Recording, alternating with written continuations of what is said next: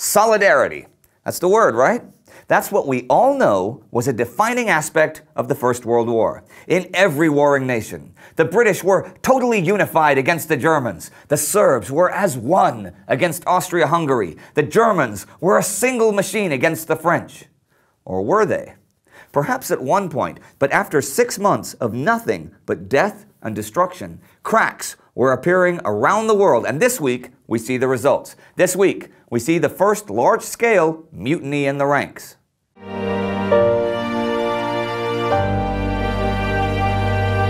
I'm Indy Nidell. Welcome to the Great War. Last week we saw the Austro-Hungarian Empire fighting the Russians in the freezing snows of the Carpathian Mountains, while further north the Russians were being routed in East Prussia.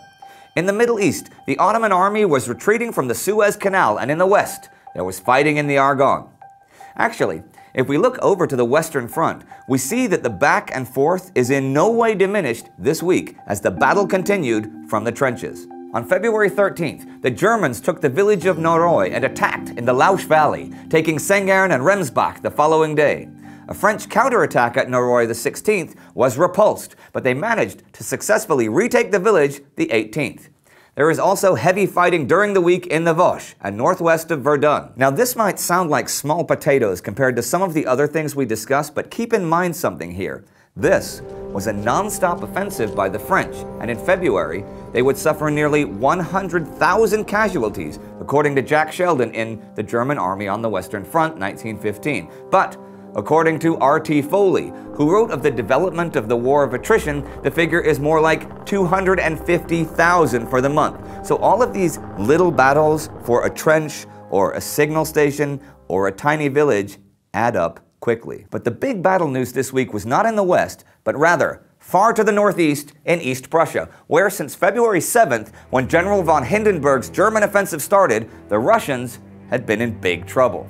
First, the Russian southern wing had been pushed back 100 kilometers. Then the Russian right flank had been pushed in, and the Germans threatened to encircle the Russians and inflict a military disaster on them on the scale of the Battle of Tannenberg in August 1914, where Russia lost nearly an entire army. By Valentine's Day, with the Russians in complete disarray, the Germans took Lich.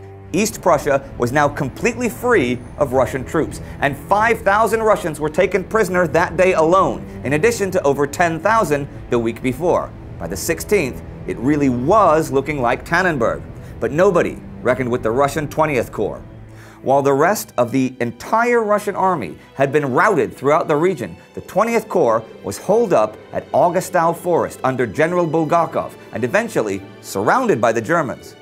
For 2 weeks they held out in one of the most heroic stands of the entire war, before finally surrendering February 21st.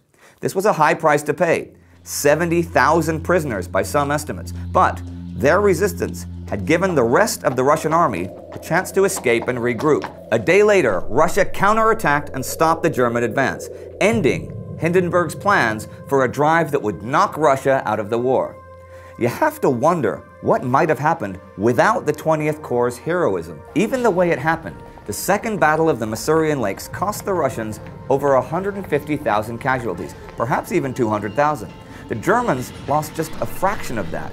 How far might they have pushed into Russia without 20th Corps to stop them, without really anyone to stop them? Food for thought. The Austro-Hungarian Empire had also launched a winter offensive against Russia, which had so far been far less successful than that of the Germans and had resulted in over 100,000 Austrian casualties, many of them not from the battle, but soldiers frozen to death in the Carpathian Mountains.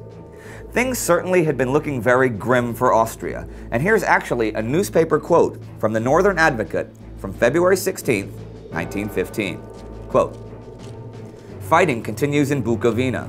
The Russians reinforced, repulsed a series of attacks. 3 Russian counterattacks shattered the Austro-German line at 3 points, compelling the enemy's retirement. The temperature is 20 below zero, and piercing, ice-laden winds make it difficult to distinguish friend from foe at 100 yards. The Austro-Germans succumb to cold more quickly than the Siberians do. Exposure is causing the wounded horrible sufferings. Thousands are enveloped in snowdrifts. The Russians are fortifying Czernowitz." End quote.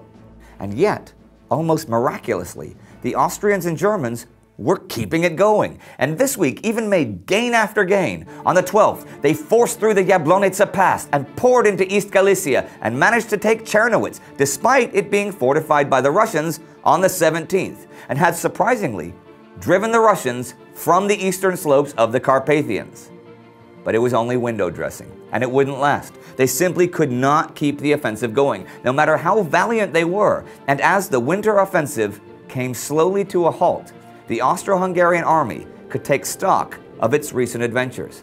In spite of some successes in the field, they had failed to free the 100,000 troops under siege in Przemysl.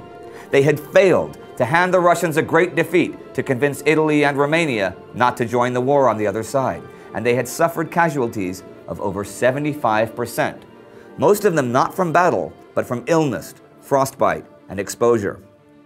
We mentioned the other week the despair some of the men felt in the Carpathians that would lead them to commit suicide even, but despair is felt in other ways, and one of those can be open rebellion.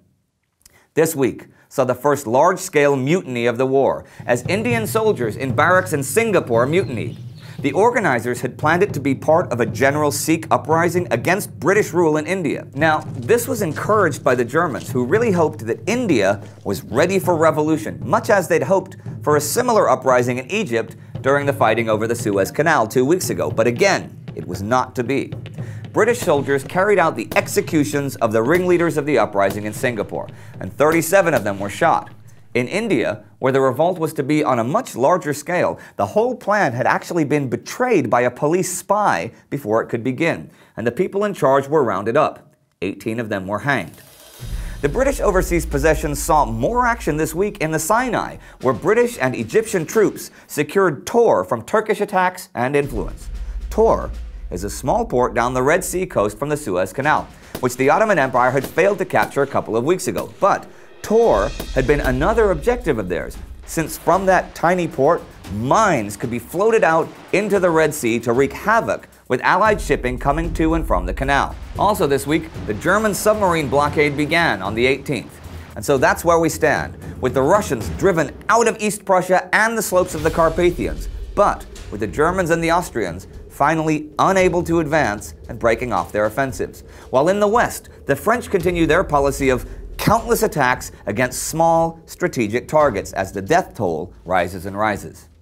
And a mutiny, of course, the first large-scale one of the war, far from Europe. Heck, far from India even, at the edge of the British Empire. But you have to think that things like this are to be expected, right? It would continue over the years. We'd see it in the French army, the Australians, the German Navy, but you'd see it everywhere else in a smaller form. For an organized mutiny is just a group version of I quit. And that we see every single day of the war in every single army, as soldiers desert, or hide to wait out a battle, or walk into an enemy bullet intentionally, or just shoot themselves, just saying, I quit. I am in a tiny metal tube beneath the sea, and the only time I come to the surface, it's to kill a ship full of sailors that aren't even from the country I'm at war with. I quit. I'm from the south of India, and now I'm fighting in snow, which I've never even seen before. I'm looked down on and belittled as subhuman by many of the men on my side, but I'm expected to lay down my life for them, as I've seen dozens of my mates do in the past week. 10 million stories of despair. This was modern war. A few weeks ago, on Christmas, soldiers from both sides of the trenches decided to quit, at least for the night. Brits and Germans exchanged small gifts, and just for one night, there was a kind of peace. Click here to check out our episode about the Christmas truce. What do you think about those soldiers that decided they can't take it anymore? Let me know in the comments, and if you like our show, please subscribe to our channel. See you next week.